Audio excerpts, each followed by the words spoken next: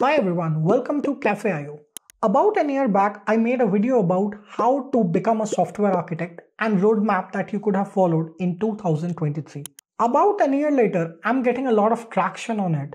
And surprisingly, the video wasn't doing good before, but now a lot of people are coming back to ask questions like, how do you get into architecture? तो ये video एक बहुत simple conversation है. I am gonna talk about how to get in the industry much more closer. If you want to understand the road map, the learning part, you can check out roadmap.sh. उस website पे आपको road map मिल जाएगी, या आप मेरा पुराना video देख सकते हैं, उसका लिंक मैं डाल दिया हूँ डिस्क्रिप्शन में. So what is a software architect और who is a software architect? What do they do? क्या करते हैं ये लोग? तो these are more seasoned roles, senior roles or mid-senior roles in the software industry where you're responsible for building software systems. So काफी सारे roles होते हैं. There are a lot of different kind of roles in the software industry. The first is developer. Then you have tester. Developer is somebody who codes, coder, developers, SDE, these kind of roles. Then you have testing roles. Then you have UI roles. And as you get mature, right, think of it like a lead, or you get a lot of experience into it, you start to take more design level problems, like, not just focused on one single task, but looking at modules or systems as a whole. These roles are typically what is the starting point of architecture. बहुत सारे type के architects होते हैं. There are application architects, system architects, infrastructure architects, network architect, security architect, enterprise architect.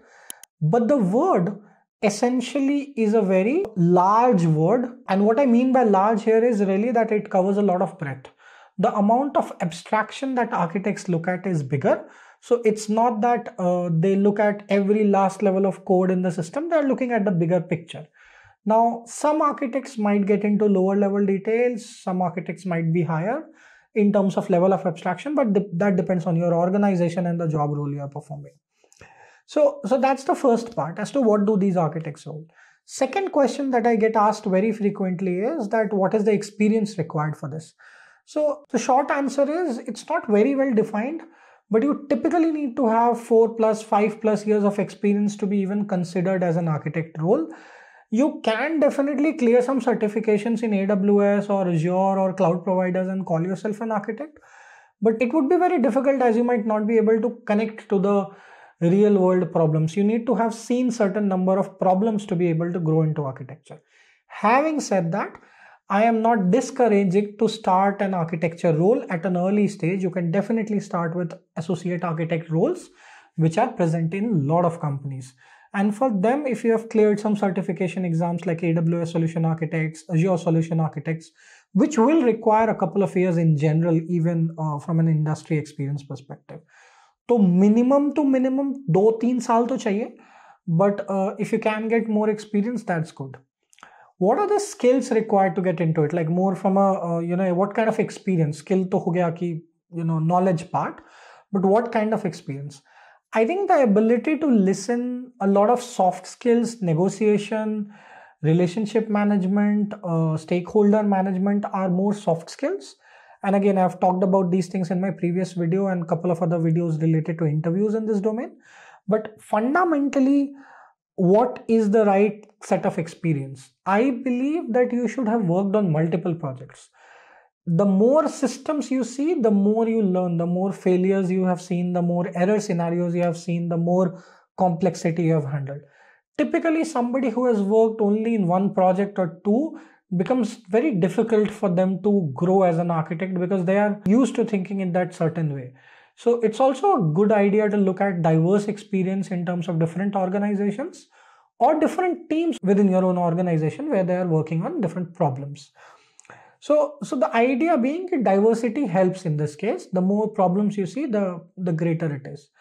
Now, certain roles definitely are more deeper. Like for example, if you have worked in certain industries like e-commerce and you're used to scaling a certain part of it, you might acquire some kind of specialization into scaling, let's say APIs or scaling databases and things like that. But the general word of architecture is more broad focused and more design centric. How do you keep upskilling then? Then that question comes ki ab ho gaya, chalo, I have understood, I have the experience, certification भी कर लिया, industry में थोड़ा मोड़ा exposure भी ले लिया अलग अलग प्रोजेक्ट्स का, अब क्या करें? Like how do I keep on going with the trends, right? A lot of things are being thrown at it. Abhi 3-4 years back it was data science, before that it was cloud DevOps, now there is AI buzzing around again in the form of large language model, generative AI. So the short story is padhai to karni padti hai. You need to constantly keep on reading, keep on learning, keep on understanding practices and scenarios. If you have learned on the job, that's great. That's the kind of experience I have had, and I've been fortunate enough that I've been part of organizations jahan pe training, learning and development pe kafi focus tha, so I've learned there. But some form of structured learning, let's say be it system design, be it infrastructure, definitely helps. So if you want to study some of these concepts in the more formal way of joining some courses, that would help out. The second key fact is, how are you constantly churning yourself? So it's always a good idea to understand some first principles approach of why certain technology is getting popular. Understand ki kis tarike se people are using these technologies, what are the areas in which it is being used, where is it not being used or not be used, how are people evaluating it, are people putting money into it. All of these kind of thoughts would also help you think more broad as an architect. Now again, I'm giving very generic guidelines, and by now this is mostly talking in the range of 4 to 5 years of experience. Coming a little backward, if you are and in time, let's say if you have just a fresher, आपने just BTech complete किया है या BCMCA किया है, then I think it's a great idea to start as a developer, because as a developer you get to see systems, you learn to write code, you build your logic, you learn to play with data, etc. Now I am talking of development more from back-end engineering perspective, not so much in front-end. I honestly do not possess a lot of experience in front-end, so do not want to talk about it. So if you are very young, fresh out of the college, I think अच्छा रहेगा कि आप लोग थोड़ा development करें, learn some SDE roles, get into it, and slowly keep on learning these systems, concept, cloud, SQL, etc. And these would help you bounce off into more mature roles, into architect roles. Alright, so yeah, that's a little bit of small narrative. If some of you want to reach back, just put it in the comment. I'll share my one-to-one topmate link, and you can block my 30 minutes of time. It's very nominally charged. Again, not endorsing कि मुझे आके पैसे दो मैं पढ़ा रहा हूँ, कुछ नहीं. If you just want to block time, that's pretty much simple stuff. If there are questions that you can describe in chat, that is much more appreciated. I will be very happy to help out.